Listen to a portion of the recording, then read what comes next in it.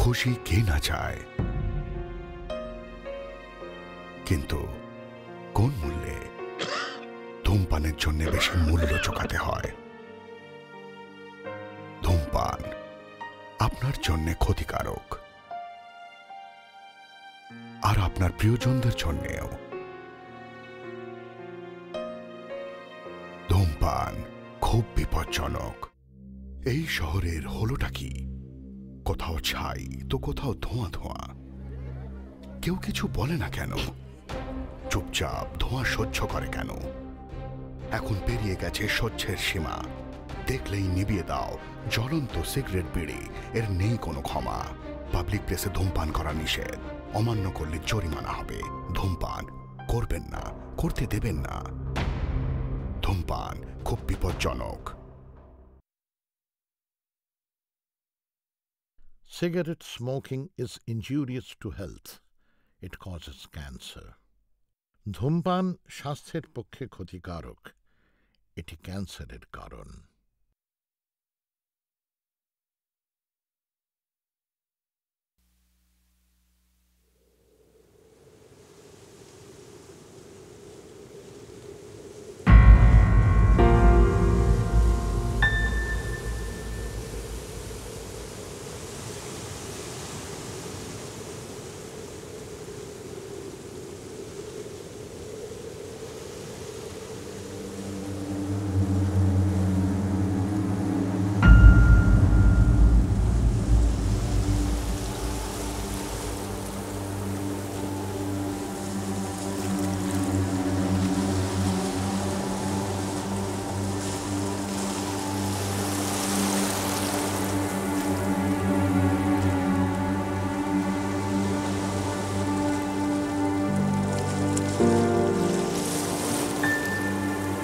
Is it Kolkata? I can't recognize it. Where is my school? Who thought this might really happen? Never thought the risk could turn into such a disaster. But why it has happened? Is this climate change? Are we waiting for such a disaster to happen? Such a fatal future? This is my city. I have lived for most of my life in this city.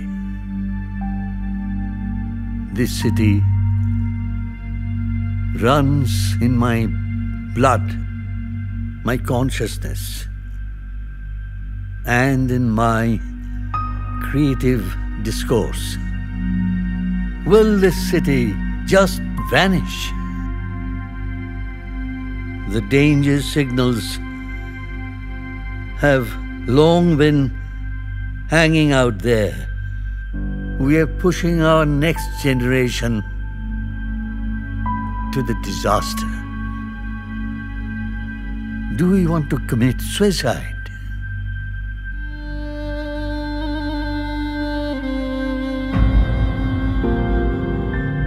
Climate is nothing but long-term weather. Climate change is a change in global climate caused by the increase in greenhouse gases.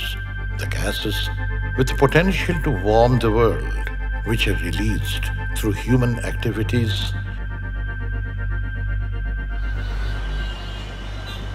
particularly urbanization and lifestyle changes.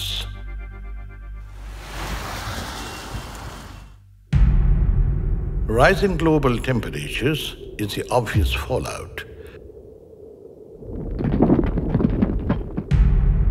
Catering to widespread sea level rise, inundation,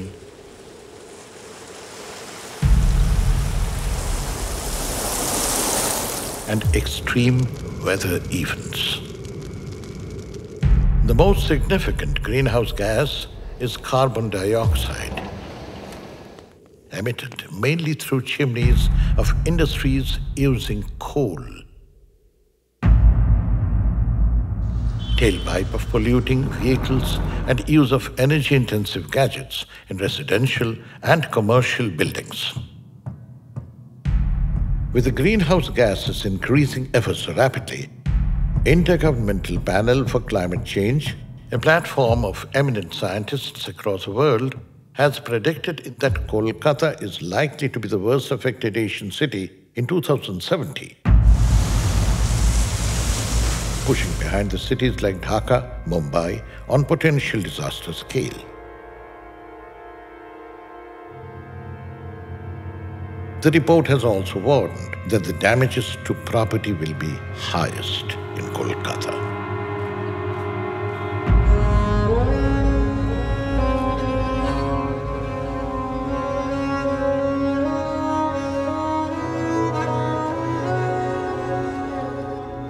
Good morning, sir. Good morning. Sir, which subject will you teach us? Subject: future of yours. I suppose most of you say in Kolkata. Yes, sir.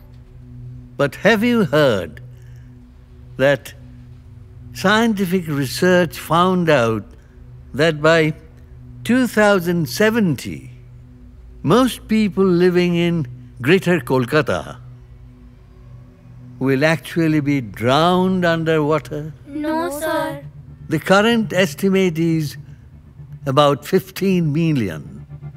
The bottom line is that this beloved city of ours, Kolkata, will be out of global map if we do not start to prepare now.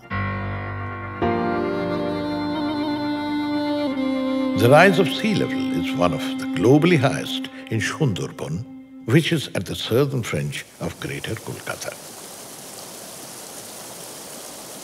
High-intensity storms and flooding will mainly trigger Kolkata's disaster. Another report prepared by World Bank has predicted that the city, in not too distant future, may remain waterlogged for 15 days at a stretch due to sudden spell of very heavy shower, while the summer heat will become increasingly unbearable.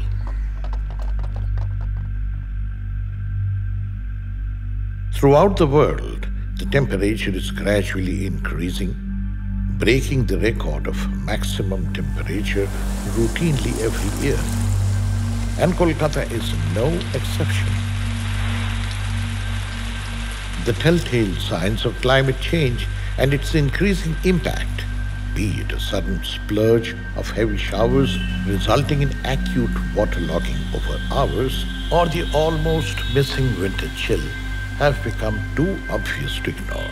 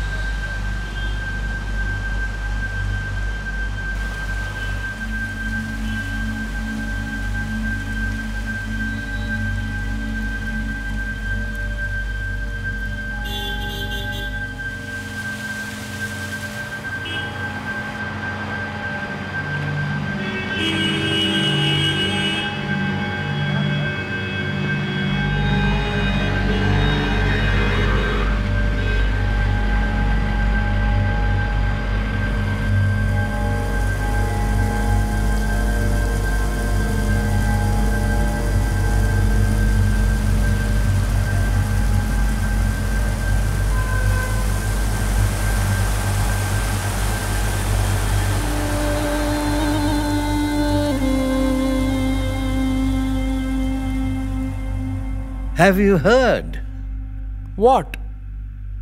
that ice is melting in Antarctica?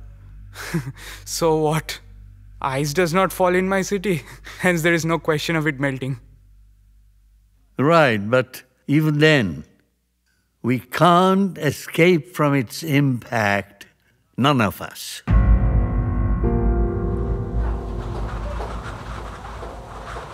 Way back in 2009, Cyclone Aila had completely devastated the city with a speed of about 110 kilometers per hour.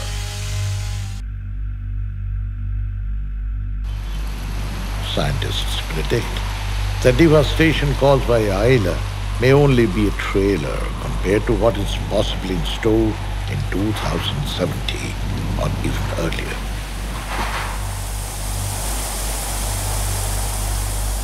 Much stronger cyclones have generated in the region during last decade or so, though most of them fortunately bypassed the city. But Kolkata cannot be lucky every time.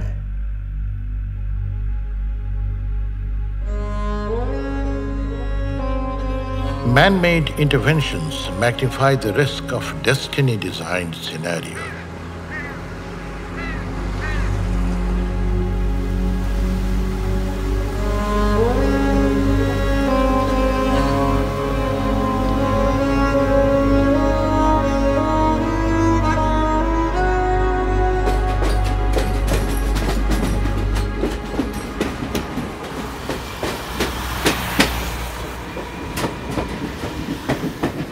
Huge population pressure, with many living in unsafe and temporary houses, slums and otherwise.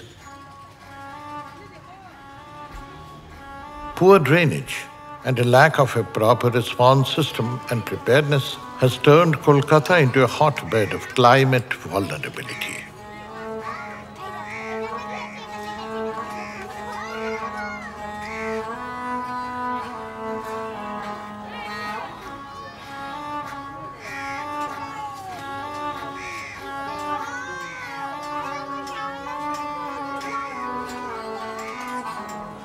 Actually, city's risk lies within its unplanned development history.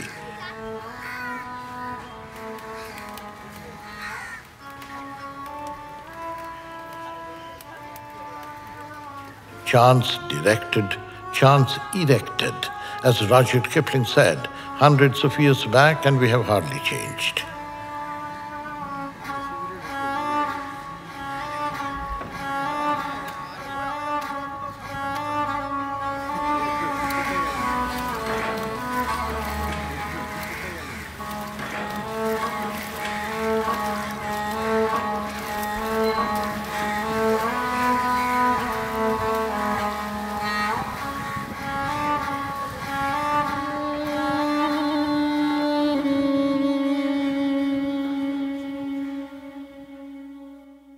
Three small villages, Shutanuti, Gobindapur and Kolkata, are told to be the precursor to our mega metropolis, which is sprawling and bursting at its seam.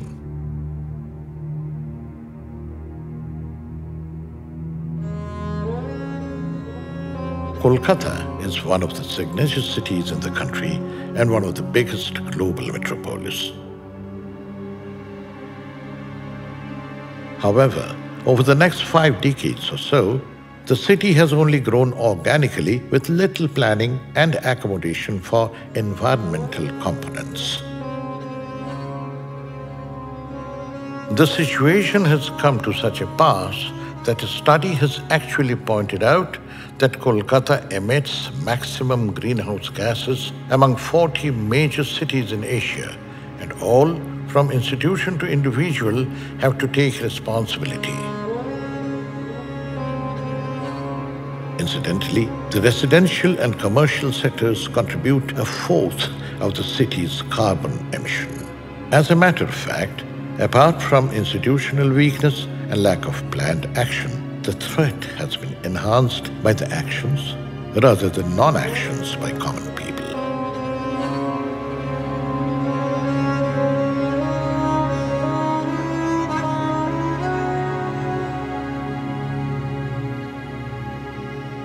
Can't you feel that Kolkata's weather is changing?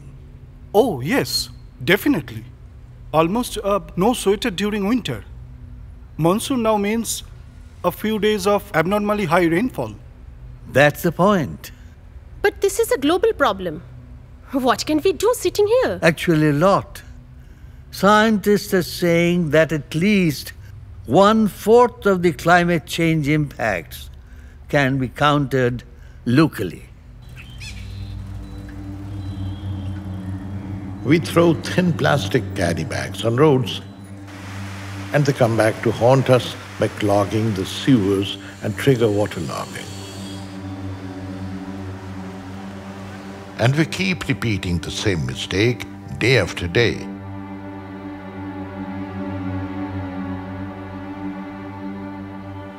The throw plastic wherever and whenever you want mindset has reached to such a level that some of the water canal stretches have actually turned into plastic stretches.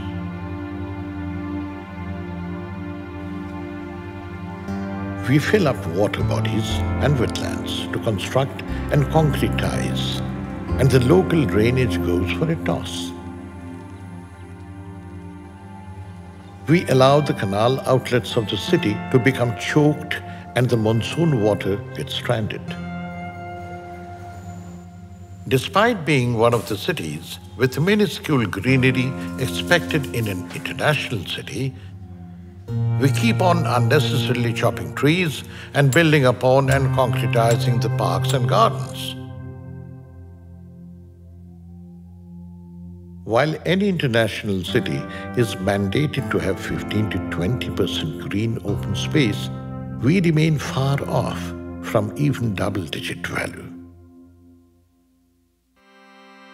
Kolkata has always been a naturally subsidized city with river Ganga flowing in one side and sprawling wetlands in the other. Where city's wastewater gets automatically treated and with significant amounts of water under its soil. However, the city and its citizens over the years have done everything possible to throw away these advantages and pursue a so-called developmental model which may be termed suicidal. Any idea what will happen to a frog if I put it in a very hot boiling water? It will just jump away.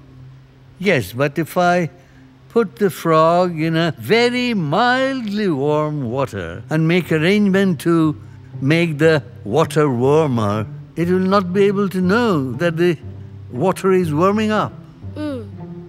Similarly, the temperature is also rising around us. The city, once known as a city of ponds, gets its water bodies and wetlands filled up to build realities.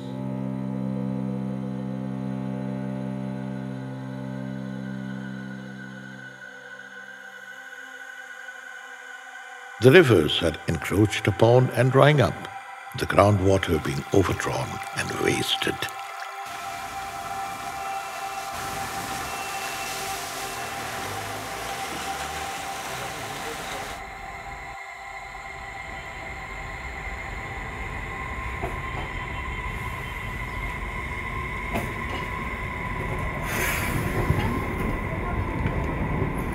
The city's public transport, once a model to the rest of the country, have become gradually obliterated with dominance of private cars, and hence leading to more congestion on roads, more combustion of fuels, and, as a result, free local warming to suffer and toxic air to inhale.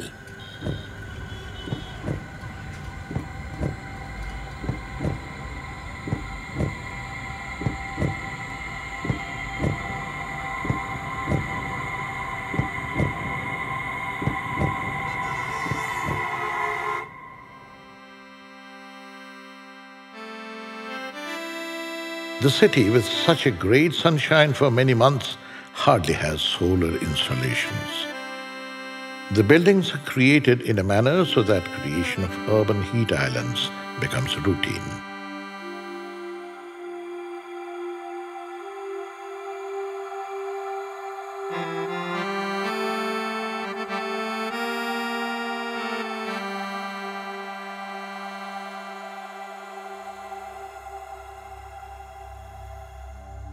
Urban heat islands are created when series of whispering tall building towers do not allow the locally generated temperature to dissipate.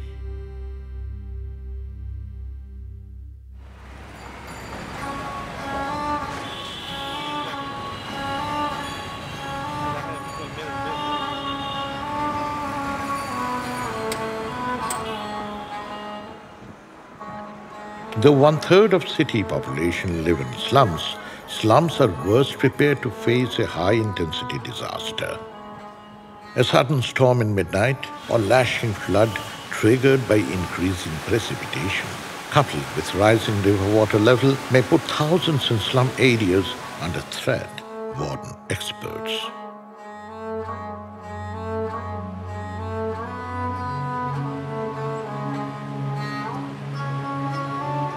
Many predict that with upstream water flow in Ganga gradually depleting and salinity increasing in seawater due to increased evaporation, Ganga, flowing beside Kolkata, will gradually turn saline in 2070 or even earlier. Kolkata may need a desalination mechanism to produce drinking water.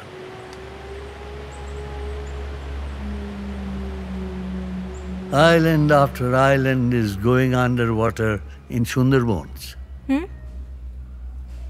Let it be. I don't live there.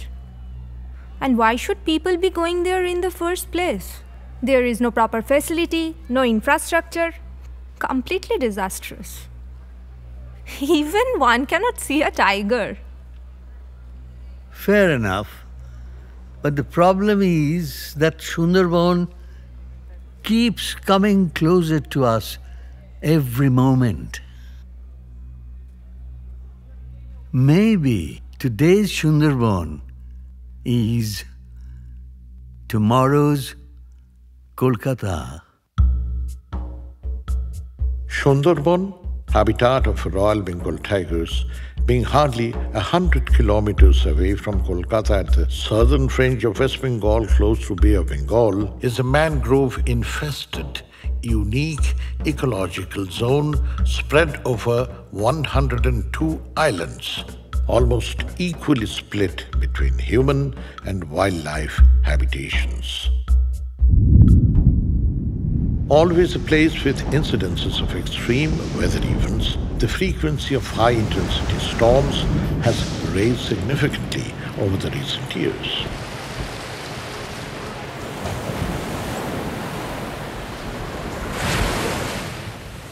Globally acknowledged as a climate hotspot, the sea level rise adjacent to Sundarban is also more than double to global average, which has led to significant land erosion in the area, which holds close to 5 million people.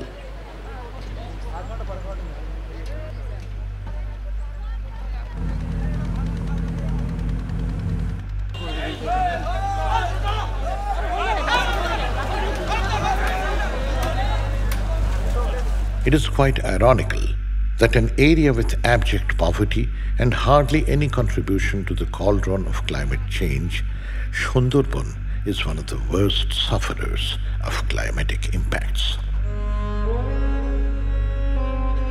One of its islands, Lohachora, has completely sunk, while another, Ghodamara, has been largely sucked by river.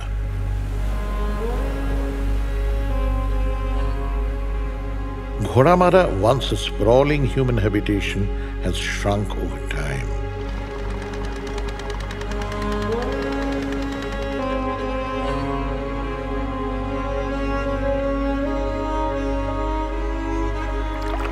Embankments continue to be eaten up by marauding waves, and many people have fled to other islands or beyond Sundarban, while others struggle to survive.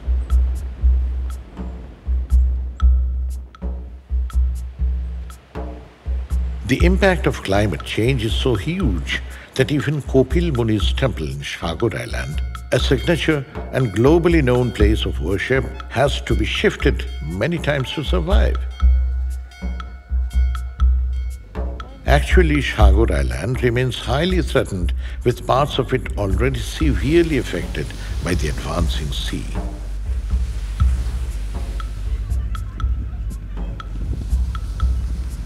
Overall in Sundarban, the livelihoods like agriculture and fishery have taken a beating, and often migration becomes the only option to survive.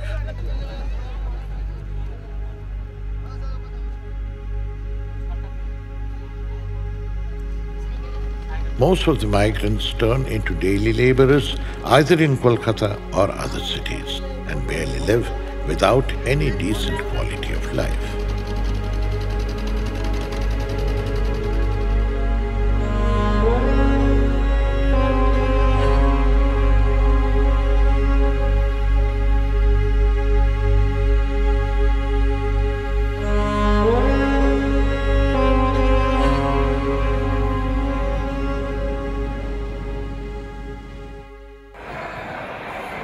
It is ironical to note that while urban people like us have done everything possible to contribute to climate change and made areas like Sundarban vulnerable, Sundarban, with its mangrove shield, sustains Kolkata. Quite clearly, if Sundarban does not hold firm, Kolkata will not survive as well, especially with high-intensity storms likely to increase. You mean to say everything is our fault? But where are we going wrong? Can't we change the fate? Sure we can. But the question is, are we ready to change? I am ready to change, even at this age, because this is the city of Rabindranath Tagore. This is the city of Vivekananda. This is the city of Jagadish Chandra. This is the city of Satyajit Ray. This is the city of Mother Teresa. Are you going to spend your life wearing a mask like this? Think about it. We waste water, we waste energy. But everything could and can still be different. Even the global report observed that things can still be turned around if we embrace new technology, new scientific knowledge, and sustainable mode of lifestyle as soon as possible.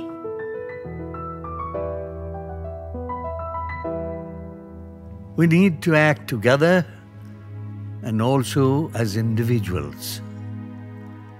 A person has to stand alone sometimes to establish truth.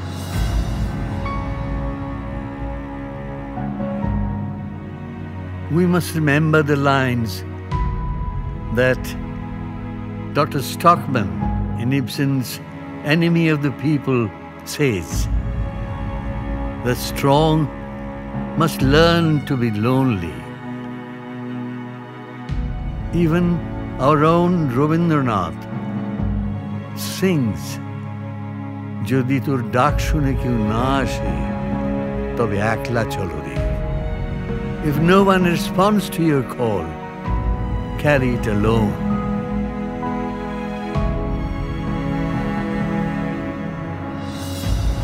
Irrespective of caste, religion, sex, or financial differences.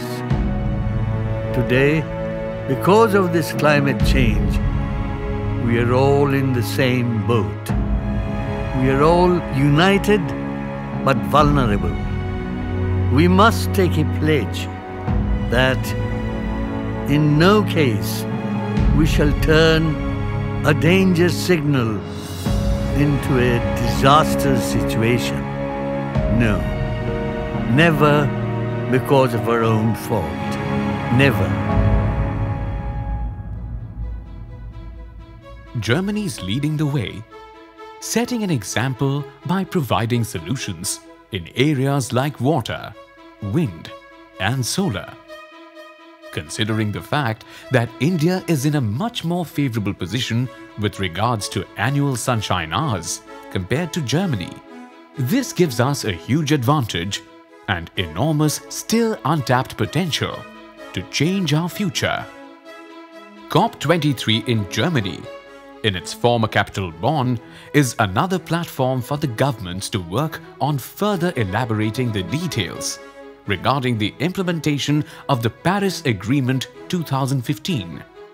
The objective is to demonstrate that promising activities are being implemented to reduce greenhouse emissions, adapt to climate change, redirect investment flows towards low-carbon economic partners, and improve resilience against the consequences of climate change.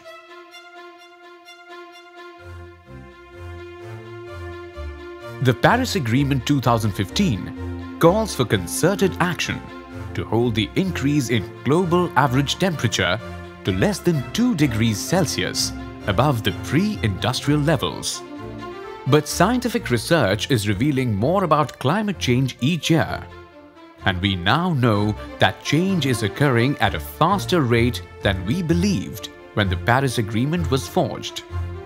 That means that we must embrace the Paris Agreement's more ambitious target of limiting warming to 1.5 degrees Celsius and achieving net zero greenhouse gas emissions by 2050 at the latest.